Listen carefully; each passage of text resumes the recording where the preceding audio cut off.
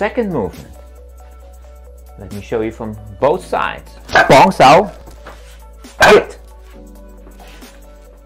Other side, injured shoulder. Don't do as I do, do as I say, alright?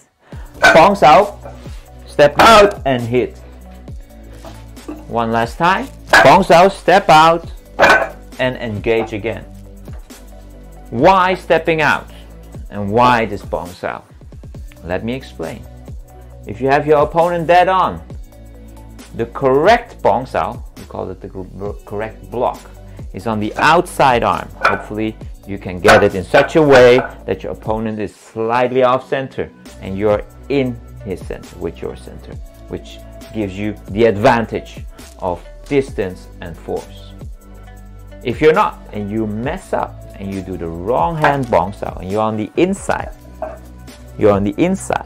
once you hit, you are open and vulnerable. Therefore you collapse. Yeah, you try to collapse your opponent.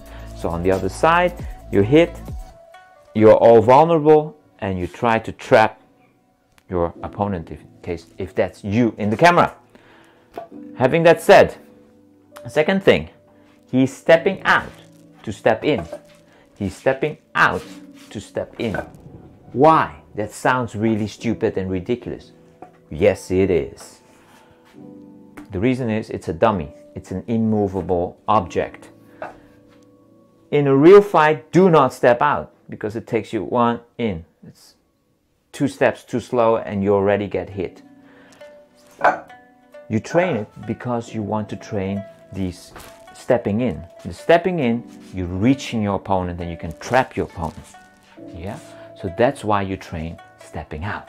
But in a real fight, you just step in. So wrong, you just step in. But in this case, it's a wooden dummy, it doesn't move. So, yeah? That's number 2. What is not explained in the video is how to engage. What I've learned, especially from Barry Lee, my Sihing, use your waist again.